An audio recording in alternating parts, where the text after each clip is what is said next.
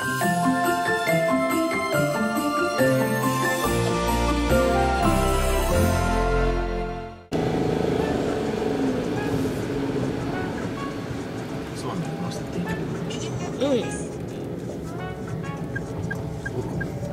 る。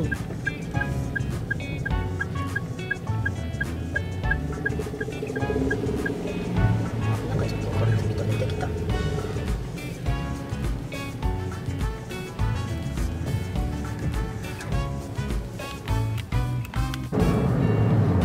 管理棟に挨拶に行ったらライトくれました。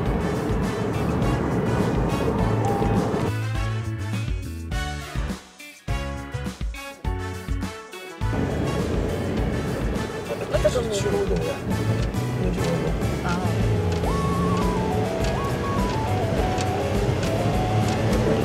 80キロ。道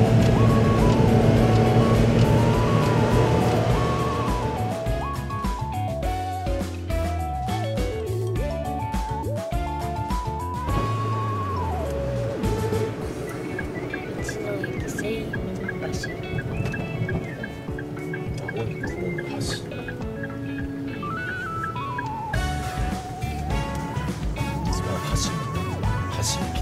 西雲橋。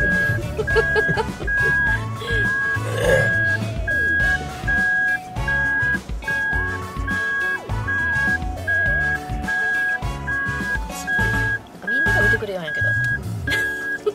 何あれみたいな感じやな。キャンピングカーで見て。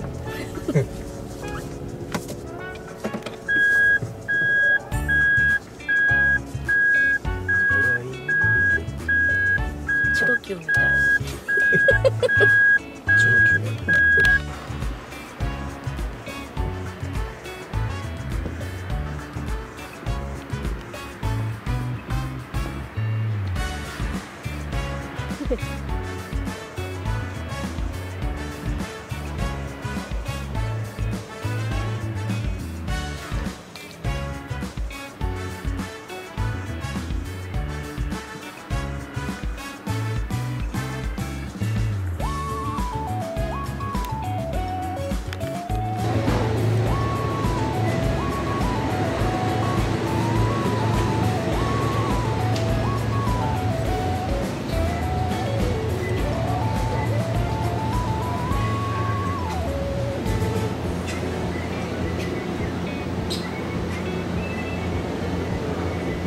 豚足からね。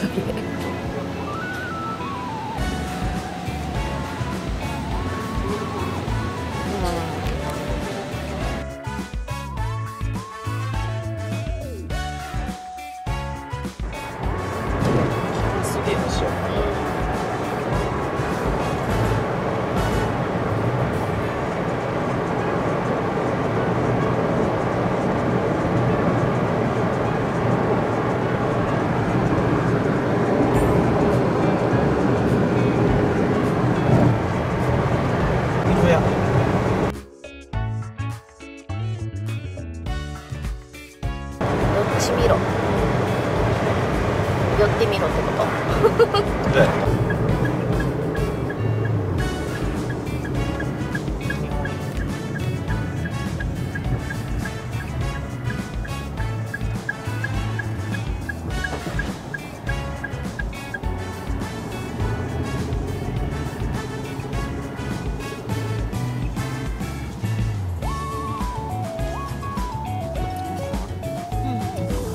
経路へ進む。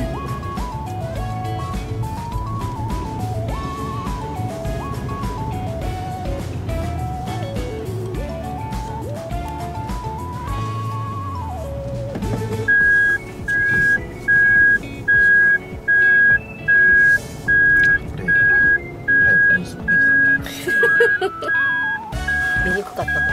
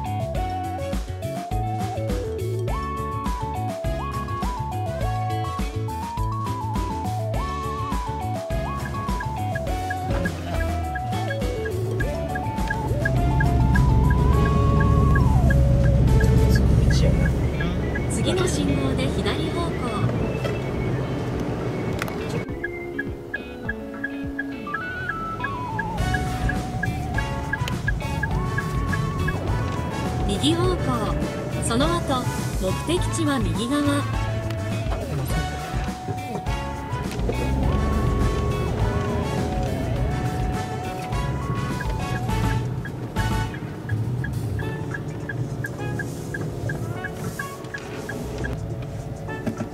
ついてるね。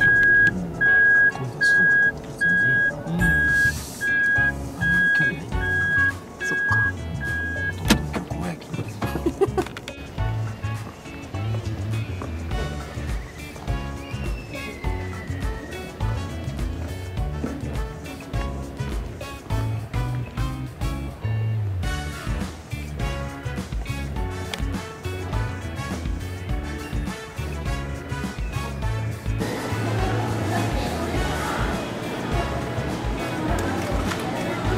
あらまあ、すごい。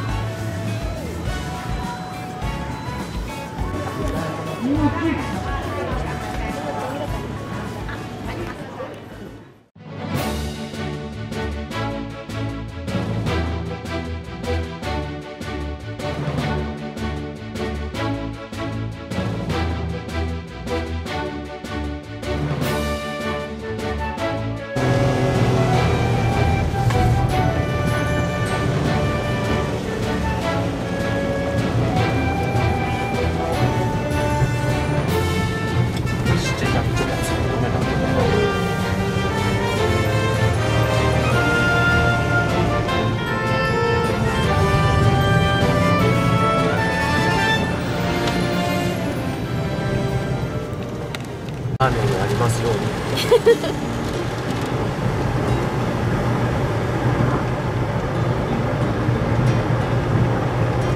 麺類難民になってるな。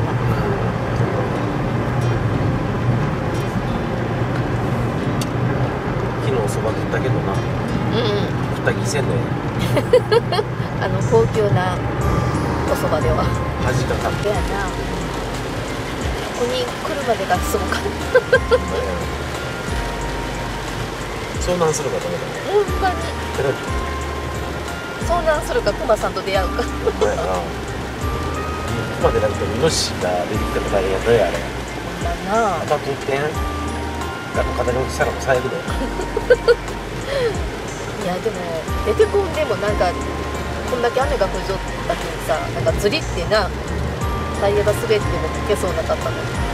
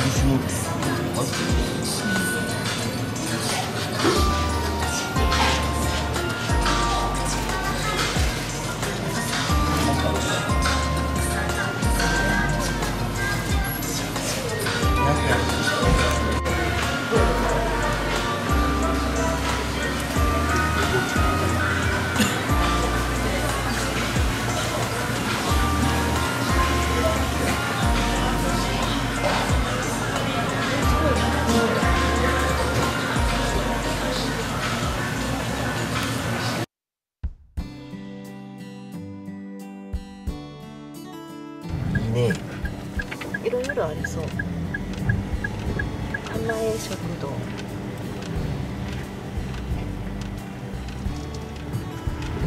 なんでしょう、天ぷらうどんでしょうさぬき来て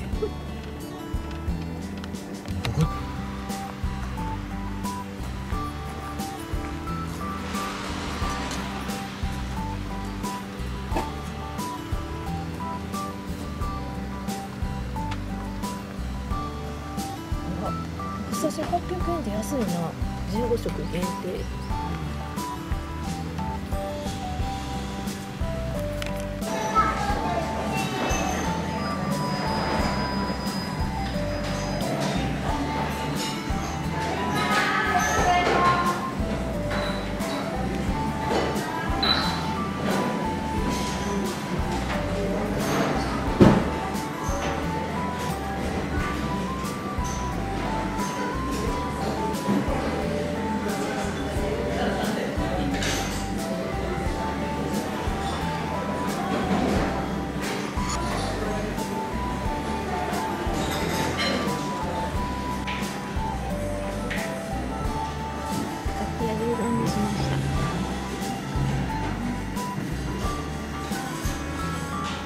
このボリュームすごい。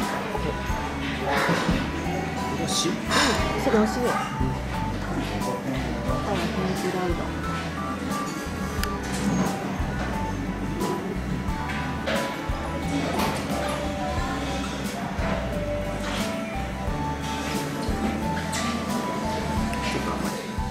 甘めか。ベースはカツオ？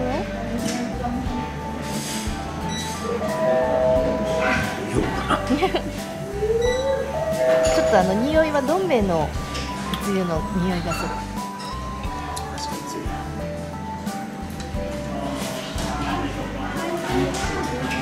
九州。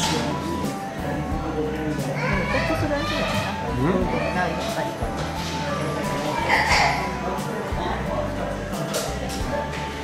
柔らかい。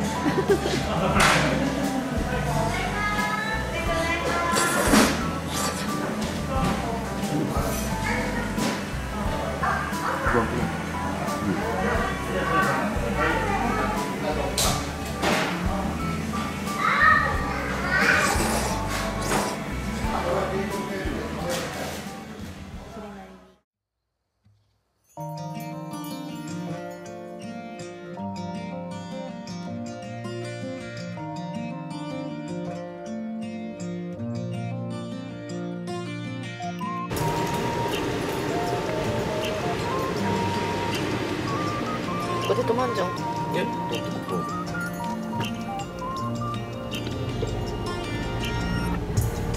そこ150メートル。そこ道走る。ここから右。これか。うん。これ。今日のフグ料理の。いいですね。いい感じやな。すごいね。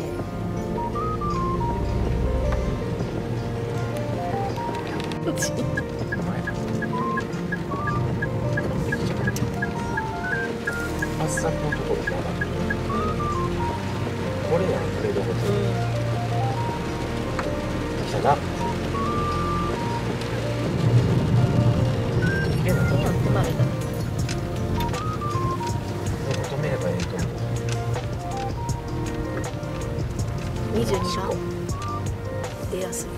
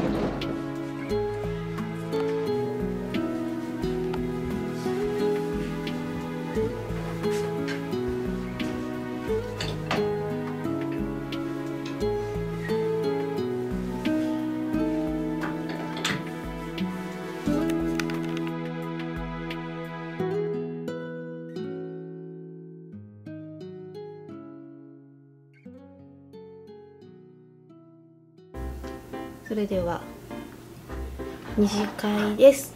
お疲れ様でした。九州最終日です。乾杯。お疲れ。お疲れ。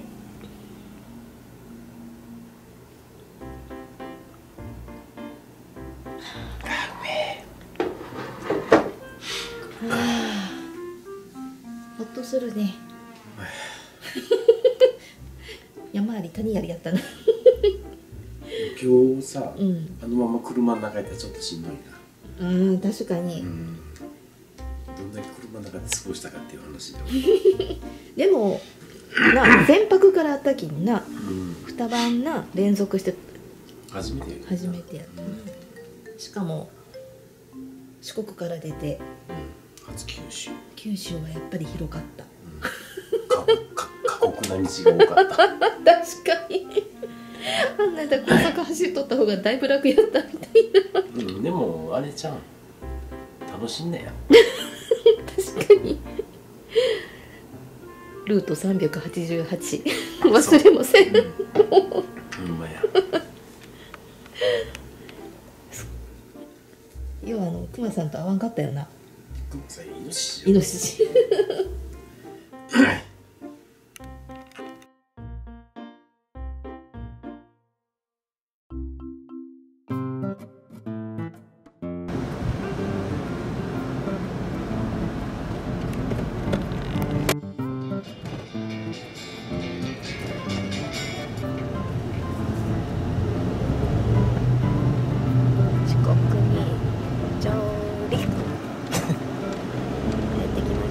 初めての四国です。